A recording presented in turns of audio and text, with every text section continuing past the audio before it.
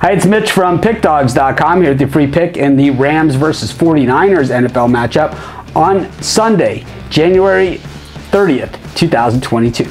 Here on YouTube, I do tons of free pick videos, so be sure to subscribe to our channel. Of course, I try and win every single pick I give out. We all know that's not possible, but if you're looking for the games I like the best, the ones I'm most confident, or if you're looking for best bets from some of the top handicappers in the world, head on over to our website, PickDogs.com, click on the Premium Picks tab. Well, here we are, the NFC Championship, two teams from the NFC West going at it, and two teams that know each other extremely well, two teams that, well, of course, since they play in the same division, they played each other twice this year. And with the Niners, it was the win in overtime that propelled them into the playoffs, into the wild card spot. They needed to win. The Saints were in control of their game and would have been the wild card team, but the Niners needed a win. They were down against the Rams. They rallied the troops and they beat them. The first game between these two teams in San Francisco was an absolute beatdown by the 49ers. And while I've been very critical of the 49ers organization from top to bottom, including some of the play calling,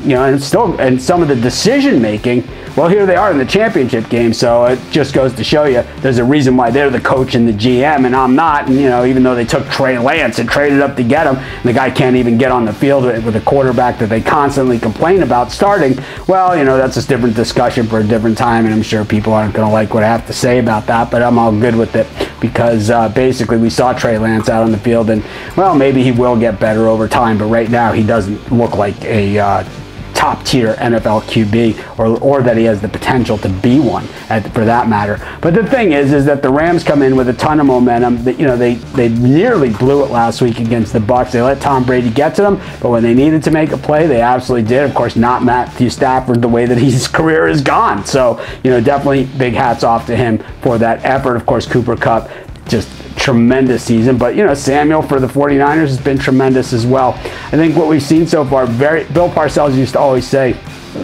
probably still says it, very hard to beat the same team 3 times in the same season. But I'll tell you what, he used to say that all the time, but he used to do it all the time. I think it's going to happen again here. I'm going to take the San Francisco 49ers. We'll take the points for good measure, but I think they got a shot to win, and that's going to be my free pick. Of course, if you like our YouTube, be sure to check out our premium YouTube, our premium and VIP levels, the best value in sports handicapping anywhere. Just click the Join Now button located directly below this video.